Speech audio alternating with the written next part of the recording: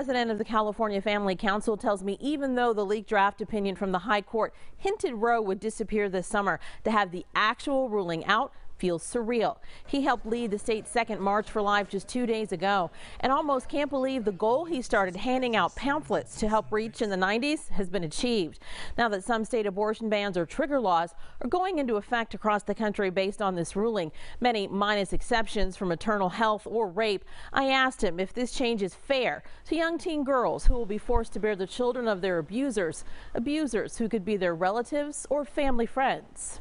That is obviously, I think the most difficult scenario that you can face is a pregnancy as a result of rape and incest.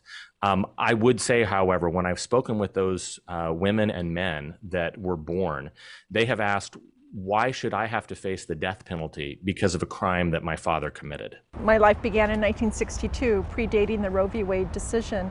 Conceived by my dear mom, in difficult circumstances, and she stridently supports abortion to this day. And if abortion had been legal in 1962, there's a high probability that I wouldn't be here today.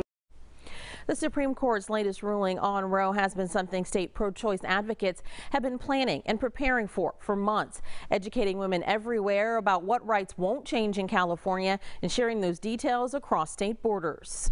Day when our highest court takes away rights that we've enjoyed for an entire generation. So we're all devastated today, even though we knew it was likely. Whether you choose to have had an abortion in your own lifetime, whether you know somebody who has, whether you might ever know somebody who needs one, your life is impacted too, whether you support it or not.